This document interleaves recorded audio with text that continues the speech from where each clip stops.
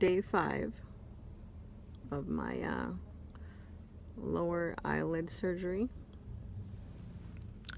As you can see, swelling has went down a lot,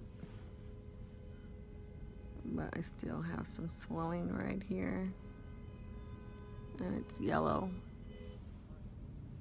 not bright yellow like a couple days ago, but just a little yellow. A little bit of swelling here.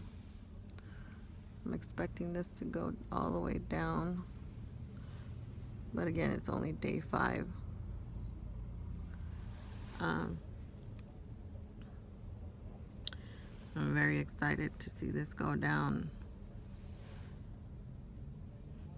I have no makeup on today. Zero makeup.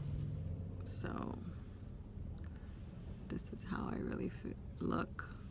My eyes are really red today, and I do not want to put eye drops in, so I'm just gonna leave them.